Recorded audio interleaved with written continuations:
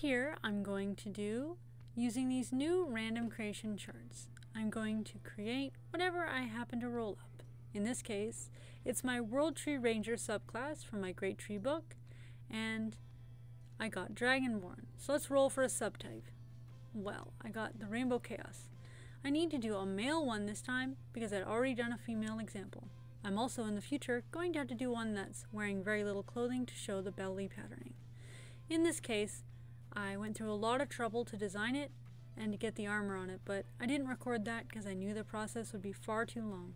I did a lot of extra research on armor, rangers, figured out the exact pose I wanted, and used large-sized pieces of paper in order to trace things out. I traced things out onto the final paper, and I made sure to get all the line art really clean. I also made it not too dark because I knew I was going to gouache over everything. As you can see, I'm putting a catch paper under my hand to try to not get my skin oils or any dirt on the page, to prevent smudging and to prevent any dirty or messing up with what I'm painting. I'm working methodically and really picking and planning out which colors I'm using here.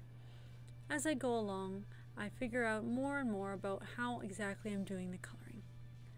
I decided it's more important to focus on the fact that this is an adventurer who fits the class they're representing more than focusing on representing its species or race type. Although I still wanted everything to be very accurate and work out rather well. I'm also using a paper I keep avoiding. As I need to start forcing myself to use my more expensive paper I've invested in, I used one of my better papers here. This is Fabriano Hot Press 25% cotton paper, and I really like it. In some ways it's incredibly smooth and awesome to work on. But weirdly, I found the gouache looked a little different on it. In some ways I think it looks a little worse, but it doesn't look worse in a way that's not correctable. I found that I actually had to put additional layers on for certain colors. I'm not sure if it's because the colors I mixed up were by nature a little streaky, or if I simply needed to put another layer because of the paper type. Because I don't seem to be having this issue on any other of the cheaper papers I've been working on, I think it might have something to do with the paper. I can't be entirely certain, because the trouble seemed to happen mostly with a dark turquoise color I'm going to be using later.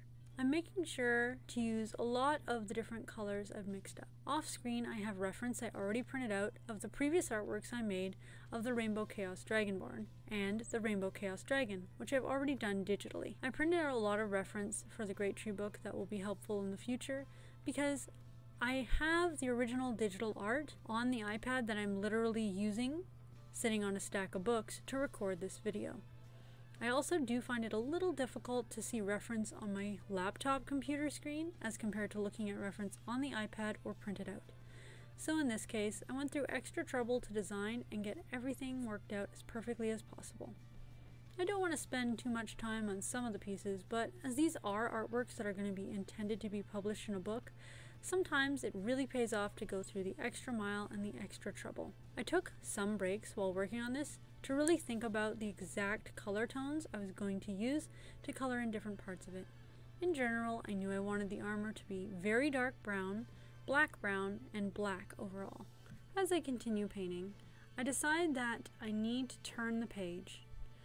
I'm going to rotate the page here because it's much easier on my wrist to work at an angle that's beneficial to my wrist. I advise you consider rotating the page for the benefit of the way that your own wrist and arm can move whenever it's necessary for something like precise lines or just based on the direction something's facing that you're painting. There are times in the process when moving the paper is more beneficial than being stubborn and leaving it in the original position. I made sure not to speed up the footage too much for the area where I turned the page because that would be upsetting to the eye of the viewer. However, overall this footage is extremely sped up. In fact, I had to save the original file so I could speed it up because 6 times speed is the maximum in my LumaFusion app. A lot of the paint I had already previously mixed was quite useful for painting this because I've been mixing up so many different pre-mixed colors. I've been really enjoying filling in empty half and full pans with watercolor and gouache, some of which are straight from tubes or tubs when it comes to Himimiya gouache, and mixing up plenty of custom-made colors. It's been making painting faster and easier. Although, recently I timed it, it takes 8 minutes now to pre-wet everything, which is actually quite a bit of time, and to lay everything out ready to paint. However, I find that it's more enjoyable to pre-wet the paints that I'd pre-mixed and have a lot of different close to the colors I want, or the exact colors I want, over mixing the colors fresh every single time I'm painting. I'm finding myself painting more and faster, and I do advise people consider this approach if they're finding that they're not enjoying mixing the paint up every single time. Here I'm putting that dark turquoise tone I was talking about earlier. This is the one I feel doesn't look as good on this paper for whatever reason. Overall, I find that I ended up layering on top of some of the colors on this type of paper because I felt like it needed another layer, which you have to be gentle with because the layer underneath, when it comes to real gouache like this, will reactivate. Acrylic gouache is really a matte acrylic paint or a gouache with a little bit of acrylic polymer in it and will not reactivate. I'm not interested in using acrylic gouache as much because I do not like wasting paint. For me, pre-mixing stuff ahead of time and knowing I can reactivate it forever is extremely useful. If you have a brand or type of gouache that hardens making it very difficult to re-wet and get the full creamy consistency, like Holbein gouache, despite how high quality it is, I advise you add either a touch of honey or a touch of vegetable glycerin, which will help it re-wet very easily. Too much though, and you'll add shininess to the paint. I've been learning this through a little bit of trial and error, but adding honey really has very much helped me with the re-wettability. I don't need to do this for the Himimiya gouache, however, because I find it has become my favorite paint overall. It works really well for the way I like to paint. The biggest downside with the Himimiya gouache to me is the fact that it can mold, so I've been spraying isopropyl in it, isopropyl alcohol, and mixing it in, and I have to keep up with that to make sure it doesn't mold. An additional issue with the Himimiya gouache is that the black is shiny. The other color that's shiny is Prussian blue. But Prussian blue is quite shiny, but the black is extremely shiny. I don't know why these are the only two colors that are formulated to be shiny instead of matte. All the other colors are very matte and very pleasing. I ended up using the black Himi gouache here, although I kind of wish I used my mix that's based more with the Holbein gouache and some of the other blacks I mixed up that are more matte. However, I find that at certain angles this picture looks really good. The shine isn't bothersome, and at other angles it is troublingly shiny. I end up coming back into this painting later with some new gouache colors I got because my Himimiya 56 set came in. I only end up opening the new tubs in the set that aren't ones that I've already opened. Here you can see I edited some of the process here because I believe the entire thing was getting a little too long. Recently I also mixed up several new very dark grays and very dark browns, so different exact shades of black brown. I'm using the variety of black browns here to work on these areas of the armor, which will, once the black is up, be in slight contrast with the black.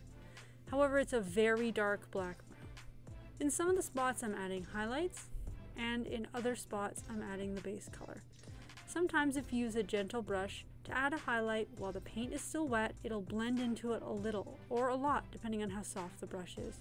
You can also use a soft makeup brush to gently drag over while it's wet to blend the colors very well together. If you want more of a harsh line, let the colors dry. It doesn't even take very long, and then put the color on top next to it. I made sure to work out what I was going to do before I did it on the final painting.